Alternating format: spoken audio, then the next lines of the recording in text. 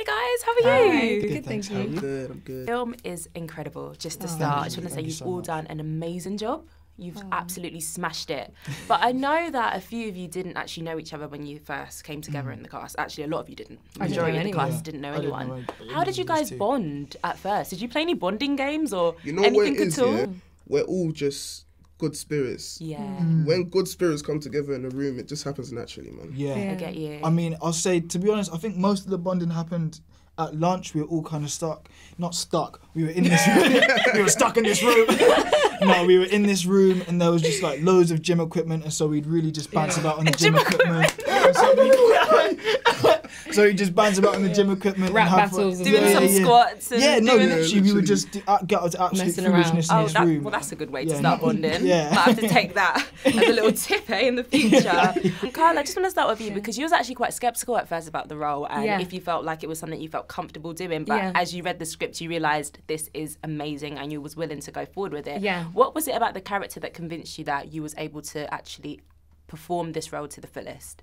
Well, what I liked about Leah is that she's the moral compass, well, one of the moral compasses of the film. She's trying to lead Timmy down like a good path. So I really liked that about her because she's part of the message that we're trying to put across. But I really enjoyed playing her because it was like I had to strip back a lot of myself to play a younger person, you know, more insecure and all of that, and just be, I don't know, like just more impressionable, I guess, like less having that kind of front where I'm like, I'm a woman, more like, you know, kind of, I really enjoyed playing her. Was it like you had to kind of result to your younger self or kind of get into character? When you was trying to perform, perfect your character, how did you get into character? Yeah. What was best for you? What was your technique? I think my technique was just thinking about me when I was younger, back in school, like how I was, you know, you just be in school and there's like boys around and you're kind of like, oh, like, just, you know, you're not like comfortable in your skin yet, do you know what I mean? Like, yeah, she's quite like, although she is confident, but it's in the confidence where it's like, at the same time, she's like still quite sweet and like, you know, timid in a way. Kadeem, you did amazing. You had me cracking up, had me crying tears. We loved it, absolutely loved it. How important do you think it is to have a social media presence? Because you've got quite a strong social media presence online. Do you feel like it's necessary in acting? Or I feel like it is necessary because, first of all, I feel like people underestimate the power of social media. You know what I'm saying?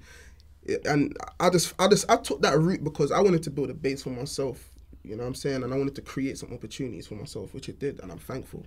You know what I'm saying? And you, Rohan, incredible once again. All three of you did absolutely well. And I just want to say, you actually have a strong experience in theatre as well. Yeah, so how different is it between theatre and filmmaking for you? What do you prefer as well? I've always wanted to end up in film and TV. That's always kind of been the direction that I wanted to go in. But I think the subtleties of film and being behind a camera or in front of a camera are a lot harder than, you know, kind of being able to grow and make yourself bigger on stage. So I find for me that one of the challenges was just kind of trying to bring it all down to a realistic level and nothing too over the top so that it felt like I was out of place. So that's what, I think that's one of the I completely hardest understand because it must be quite different because theatre is more exaggerated, whereas film, you're trying to act natural and act like a normal human. You're acting for the act. people in the back row, whereas for a camera you've got it right there. So must have been a bit tough then at times, I guess. It was tough, but I think it was definitely worth the challenge, and working with these guys were always the most helpful. So yeah. And I just want to know you guys' favourite part about your characters, your favourite scene. If you had to say one scene that you would say is the best of the best, I literally killed that scene, and that is my favourite part of the whole film, and that's number one. What would it be? I can't lie, I enjoyed the party scene. Did you? Yeah, you killed that one. I enjoyed the party That scene. was so funny. You were like... That